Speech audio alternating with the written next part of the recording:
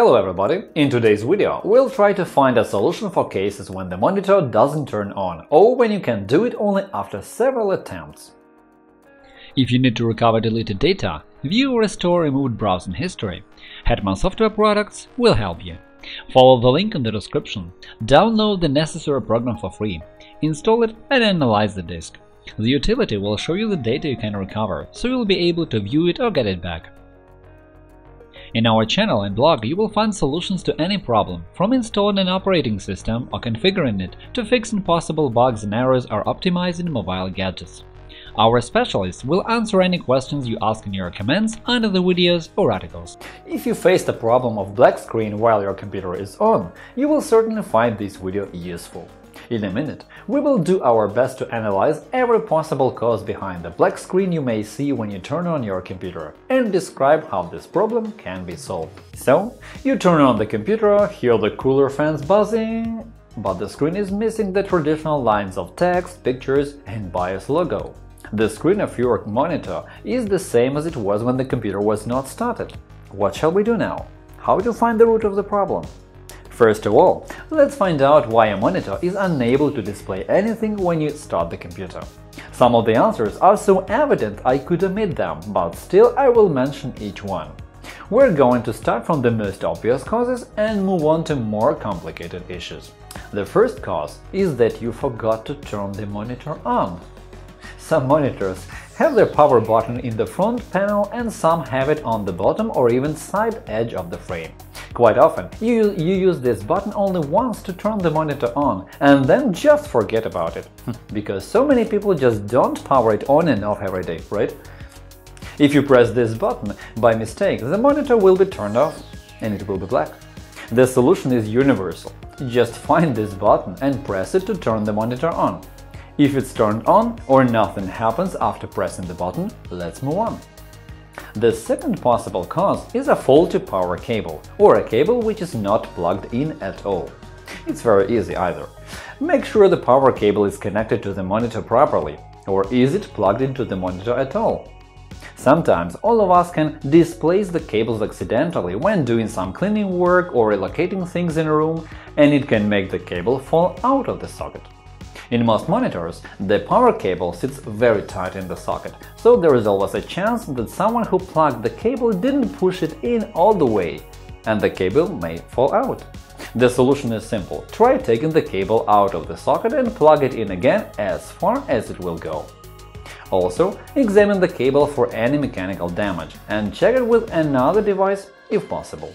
If the cable is alright and connected properly, but the screen is black, let's try something else. The third cause is the problem in the data cable that connects the monitor and the computer. Just as in the case with the power cable, you need to check the data cable for proper connection. Test it with another device and examine it for any mechanical damage. The matter is, you may think the monitor is off, but in fact it's on. However, there is no signal from the computer, so the monitor shows only a black screen. Check the cable then. If this is an HDMI, the one with plugs looking like those of a USB cable but a bit wider, disconnect both ends, then plug them in again. If your cable is of DVI or VGA type, tighten the screws on both ends of the cable. They are meant to hold the cable in place and ensure proper contact. Some users neglect to use the screws at all when they take the cable to connect a monitor and a computer. So there is no surprise that a cable may lose contact one day, leaving the owner to think, why on earth has the monitor turned to black? If this method doesn't help, let's check it for another issue. The fourth cause is the static electricity. Sometimes it can make the picture disappear from the display. Try to disconnect all cables from the monitor, including sound cables if your model has built-in speakers. For some time, leave the monitor disconnected from any other devices or power sockets. By the way, this trick may help when a computer doesn't start. Just disconnect all cables from the system unit for some time. After a while, plug all cables back as they were and try turning the computer on again. The fifth cause is trying to set a wrong display resolution. Quite often, if you try to set a higher resolution than the monitor can support, the screen becomes black though the computer keeps on running. If the monitor doesn't switch to the resolution you need, boot the computer in the safe mode and try a lower resolution.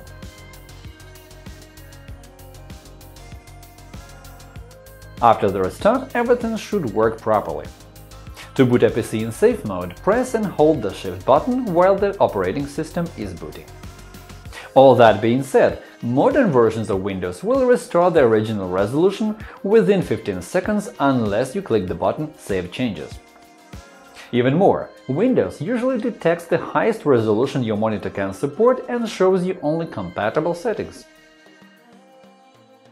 The sixth possible cause is the monitor settings. Make sure that the input settings are correct. Most monitors detect the input signal source automatically, but sometimes this function may be disabled. Open the Settings menu on a monitor and select Input. Select the input source you are using at the moment, for example VGA, HDMI or other. Otherwise, try to reset the monitor to factory defaults. If you don't know how, search the internet for step-by-step tutorials. Usually, it takes pressing and holding one of the control buttons. One more thing to mention is the refresh rate, in other words, the hertz. If your monitor supports 144 Hz, most likely the HDMI itself can't handle it. The matter is that the latest HDMI version 2.1, dated the 4th of January 2017, can only work with 120 Hz. To be on the safe side, use a DisplayPort cable for any configurations. The seventh cause is wrong BIOS settings. If you modified some BIOS settings recently and then encountered problems with the monitor, it could be the actual root of the problem. Try to remember what exactly you changed and get the settings back to their old values or reset BIOS to defaults. Visit our channel for a detailed video tutorial about it. Check the link below. Try disconnecting the computer from the power outlet. Press and hold the power button for several seconds, then turn the computer on and see if the monitor works properly. Before proceeding to other methods, test your monitor with another computer, a desktop or a laptop. If the monitor shows you the picture as it should, then the problem is in your computer and not in the monitor. The eighth cause is the graphics card, which can be either installed incorrectly or out of order. First of all, let's check if it sits firmly in its slot. Turn off the computer, disconnect its power cable and open the side cover of the system unit. Examine the graphics card. You can skip this part if your computer has integrated graphics. That is, it's not inserted into the computer as one of its components, but is a part of its motherboard or processor. So, make sure that the discrete graphics sits properly in its slot, and if you doubt it, press on it to put it back where it belongs, but without too much effort. If it moved and now sits as it should, you need to tighten the screw that fastens the graphics card to the back of the system unit. And if this screw is missing, find a new one to fix the graphics card in place. If the graphics card is out of order, most computers would emit a beeping sound. The combination of sounds differs depending on the motherboard manufacturer. So, if the monitor is black and the computer is beeping, most likely there is a problem with its graphics card. You should either replace it or try taking it out and plugging the monitor cable into the connector of the integrated graphics, if your computer has it. Another component to be checked is the system memory or RAM. Actually, the ninth cause is faulty system memory. If the screen is black and the computer is beeping, one of the versions is your system memory going out. So if the monitor won't turn on and the computer is beeping, check the graphics card in the first place, and if nothing changes, check the system memory. Your task is to take out a RAM module one at a time and try turning the computer on again. Then repeat these steps for another module if you have two or more. Attention! You must remember which slot a certain RAM module was in. The point is that depending on memory characteristics, some modules may need to be installed in a certain order, and if you change that sequence, the computer's performance may be reduced or it won't be able to start at all. If you took out one RAM module and the computer starts alright, then try to put the remaining module into the slot where the first module used to be. If the computer starts again, then the module which is out is the faulty one.